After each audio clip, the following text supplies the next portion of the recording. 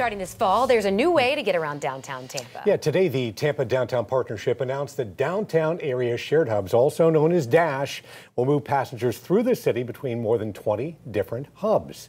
People will be picked up in bright yellow Tesla SUVs with what they're calling expert driver ambassadors behind the wheel. That program is set to go live in October, with future passengers only needing to use a mobile app to catch a ride to their destination. Officials say more information about locations, pricing, and operating hours will be released in the coming weeks.